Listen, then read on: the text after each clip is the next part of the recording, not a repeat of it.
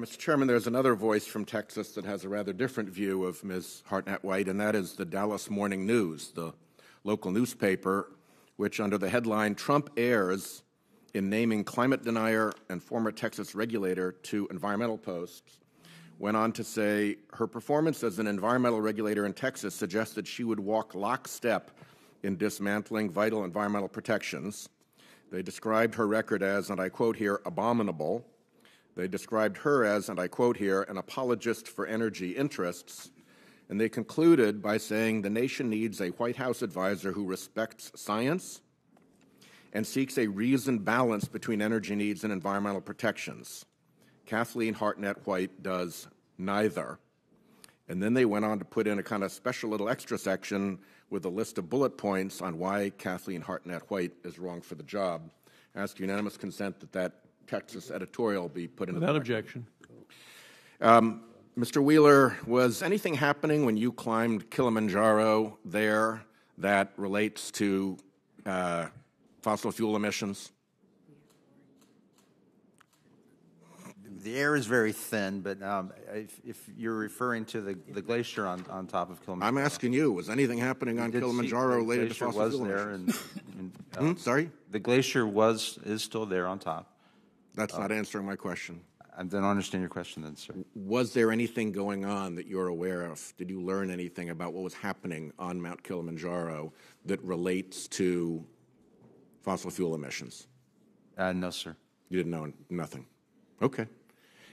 You were a lobbyist for Murray Energy? Yes, Murray Energy is one of my clients. The head of Murray Energy, Bob Murray, has said that he has a 3-page plan that is being implemented by Scott Pruitt at the EPA. He said they're already through the first page. What can you tell us about Bob Murray's 3-page plan that he claims Scott Pruitt is implementing at the EPA? Well, first of all, Did you work on it? No, I did not work on that, and I do not have a copy of that memo. Would you be able to get your hands on one? Well, I also have client confidentiality concerns with my clients as well, but I don't have a copy of the memo, no. Well, we also have disclosure interests when you're a candidate for a significant federal position. So are you asserting that there's an attorney-client privilege between you and the Murray Energy Corporation with respect to the 3-page plan? I've deregistered representing him as of August, and I don't have one in my possession. Have you seen it? I saw it briefly at the beginning of the year, but I don't have a copy of it. Do you recall anything about it?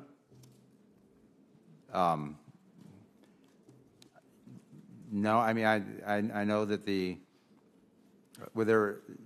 don't even know how many pages it was. I think you said it was 3 pages? That's what Bob Murray said it was. I've never seen it, so I wouldn't know, but he said he had a 3-page plan that Scott Pruitt is implementing for him at the EPA and that he's through the first page for Bob Murray already. Yes. So I'm trying to inquire about that. You said you've seen it. You're not sure. Did it look like 3 pages, 2 pages, 4 pages? You're the one who saw it. Somewhere around there. I did not have it in my possession. I looked at it, handed it back to him. I don't have it. I don't. Do you remember where you were when you looked at it and what the context was for that conversation? No, actually I don't. It may have been in our offices, but I don't remember. Our offices, meaning your law firm? Yes. Well, I guess I'll try to follow that up further with questions for the record, because I think it's something of a significant situation if the CEO of a regulated industry is saying that he has given his regulator a 3-page plan, takes credit for having gotten through the first page of it already. We have a candidate for deputy administrator who said who's seen it and can confirm that it exists. And I think the American people are entitled to an EPA that is not following a coal company's 3-page plan, but is following wherever the best interests of the American people lead, wherever the best interests of real science lead. So I hope that the chairman will allow us to consider pursuing how we get our hands on this 3-page plan that Mr. Wheeler has seen and that is evidently, according to Mr. Murray, now driving what happens at EPA. One question for Ms. Harnett White. Are you aware of anything that is happening in the oceans that relates to fossil fuel emissions? There are probably a number of them. Name a few. I have a very superficial understanding as far as but acidification issues is one, and Yeah. I've not read widely or deeply. I have read some, which different perspectives, some of which suggest that it's a very, very fragile set of changes in acidification. I have others that say that for long eons of geological history, there are certain places of certain oceans may have changes in acidification levels, but not others. So such that changes, either up or down, are not inherently a problem. But I cannot speak as an authority on that. But I'm aware it's one of the multiple key issues as far as potential impacts of man-made global warming. My time's expired, Mr. Chairman. Thank you for letting me go over about 50 seconds. Mr. Wheeler, there has been a recent request by Secretary Perry to the Federal Energy Regulatory Commission to provide certain regulatory favors, to provide regulatory priority to, among other things, coal plants. To your knowledge, was either Mr. Murray or Murray Energy involved in making a recommendation of any kind to Secretary Perry on that subject, and were you personally involved in any way in any activities that led up to Secretary Perry's request to the Federal Energy Regulatory Commission? Certainly, Murray Energy has been supportive of that effort, and I did attend a meeting with Murray Energy at the Department of Energy where this was discussed months ago, but I stopped. I deregistered in August. I've not been involved in anything over the last few months on this issue, and this issue has been front and center. Was your participation in the preparation for the Perry request, can we call it that? Is that a fair enough description? You know what I'm talking about if I say the Perry request to FERC? I think I know what you mean. I did not work on putting that together. As I said, I was in a meeting at the Department of Energy with. Was that the limit of your participation in that, was to attend one meeting at the Department of Energy? I also, I believe, attended one Hill meeting on that as well. So one meeting on the Hill, one meeting at the Department of Energy, nothing further. No memos that you authored, no paper trail, nothing else. No, sir.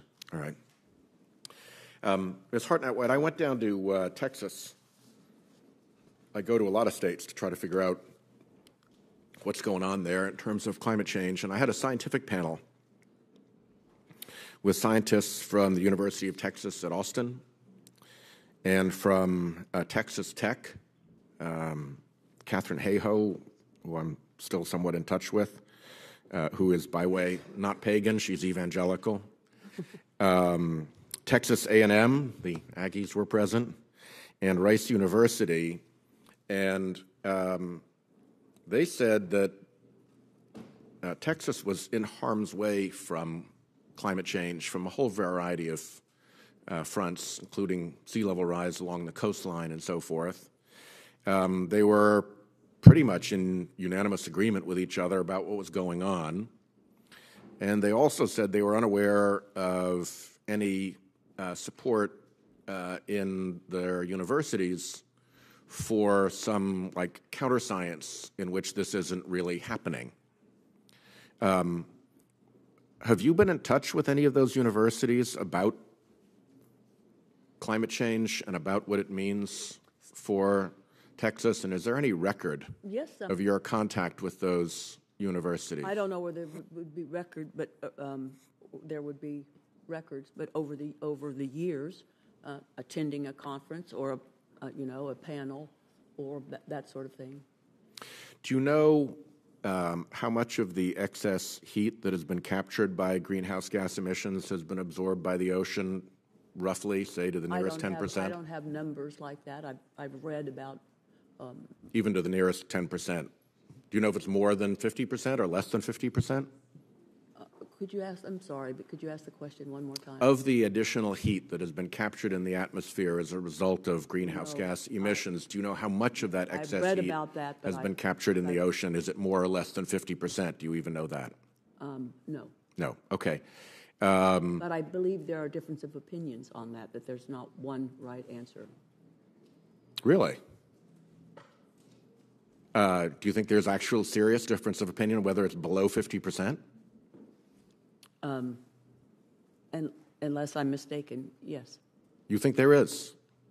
Yes. Serious difference of unless I'm opinions as to mistaking- how much still of that has mistaking been your captured question. by the ocean? You think there's serious scientific opinion that it's below 50%?